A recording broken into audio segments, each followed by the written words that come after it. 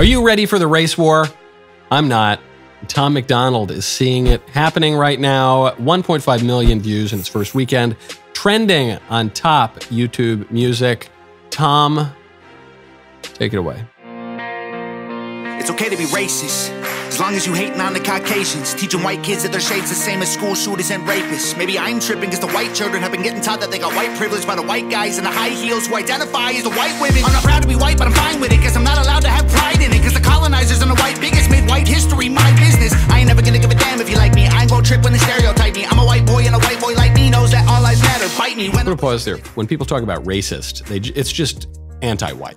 The phrase itself is a term of anti-white racism, because they say that you can't be racist against white people. So it is okay to be racist as long as you only hate white people. That's pretty racist, but correct. And then he says, I'm not proud to be white, but I'm fine with it. We're not allowed to have pride in it. And, you know, pride goes before destruction, a haughty spirit before a fall, but pride is the excessive love of oneself. One is supposed to have a proper love of oneself. And it does raise the question, why can one not be proud in some way of one's heritage? And when you dig into the white people broadly, you know, are you proud to be an Italian? Oh yeah, the Italians have a ton of ethnic pride. Now, if you'll excuse me, I'm gonna ride this rigatoni into the sky. But the more Anglo, the more WASP, the kind of whiter one goes, German, certainly you're not allowed to, then you're not. So it's very incoherent. It seems very haphazard. Okay, keep going. When I was younger, they taught me to never see color, to treat every man as if he was my brother. But now that we're grown up, we hate one another for all of the ways that we struggle and suffer. They coming for blood and we running for cover. The government wants us divided and dumber, addicted and drunk in the gutter, so we never wake up and never recover.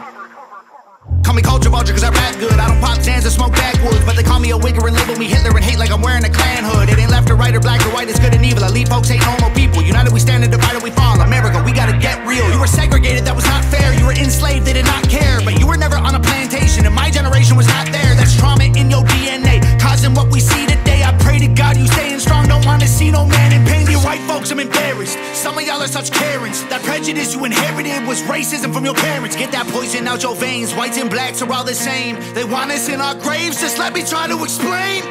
I swear they want us in a race war, dying every day for whose lives matter more. Put a pause there. So that's true. The libs obviously do encourage race war.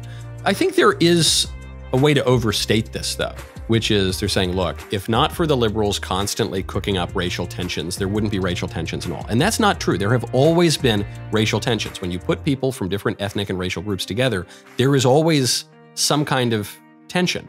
Even take race out of it for a second. When you put different groups who have any distinctions together, religious distinctions, cultural distinctions, there are tensions. And so the liberals play on that. The liberals love inflaming those tensions. You know, when I say the liberals in that, I'm talking about the leftist liberals. They love that. But the more right-wing liberals or the more moderate liberals, they ignore the fact that that's a political problem at all. And they do that to the detriment of all of us. Because if you want to live in a good, flourishing political society, you've got to accept political realities. And if you know that you're going to have lots of different peoples from lots of different backgrounds together, then you have to take special care to do the sorts of things that will mitigate the natural tensions that exist by the mixing of peoples. One side is doing the really evil stuff of making the tensions worse, and the other side is ignoring the political issue all around. And what's the consequence of that? The consequence is increasing prospect of the race war that Tom's singing about. I won't be dying in the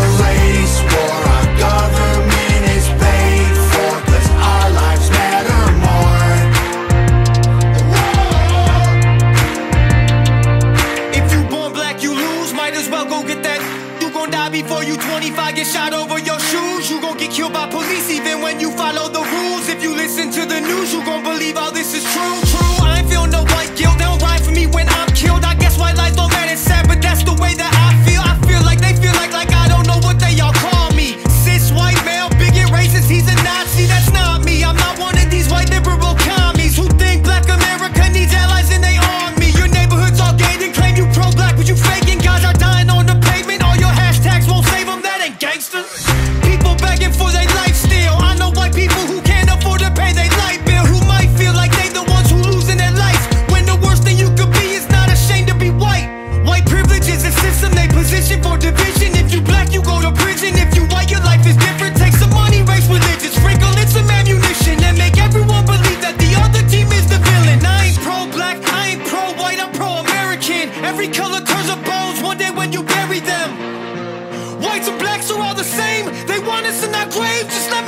to explain.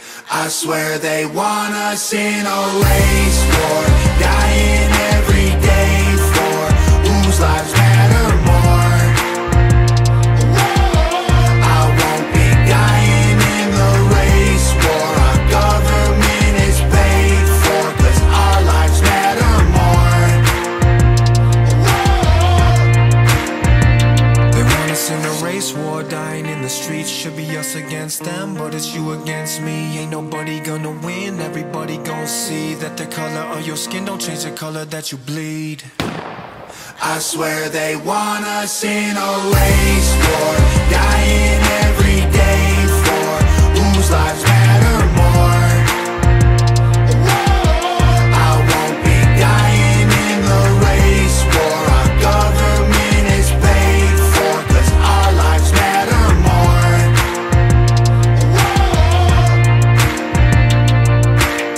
I like the observation, which is that the libs, the ruling class wants us to be at each other's throats over race, and they obviously stir up these tensions, and it's cynical, and it does give them more power. And sure, that's all true. The question that the song doesn't answer is, how are they able to do that? What are the tensions that the liberal ruling class inflames? And that's the part that I think needs to be answered. And some uncharitable people will say, well, it's because the races and different ethnicities and different groups, they're just all so entirely distinct that they're always going to be at each other's throats. And those kinds of opinions are going to fester so long as nobody is able to actually talk about the political reality that any time you have distinctions between groups of people, you're going to have to come up with some political solution to accommodate those things and to assimilate the different groups. But it's insufficient simply to say, well, you know, there's only one race, the human race, and underneath we're all bleeding red, because at a spiritual level, that is true. There is neither Jew nor Greek, nor male nor female, but all are one in Christ Jesus. But at the level of politics in this fallen world, there are distinctions between groups, and there are hostilities that sometimes develop from those distinctions. And so we've got to see the political problem and try to mitigate those issues, or we're going to end up in the place that Tom says. He doesn't want to go, and then none of us want to go. All right, that's our show. I'm Michael Knowles. It's the Michael Knowles Show. See you tomorrow. You can try to burn down the city, scream at the top of your lungs till you're dizzy. You can cancel everything and everybody in it, but it's not your America. You can burn the flag, get aggressive. You can wear a mask and pretend you're progressive. I got my First Amendment, don't forget I got the second. It's not your America.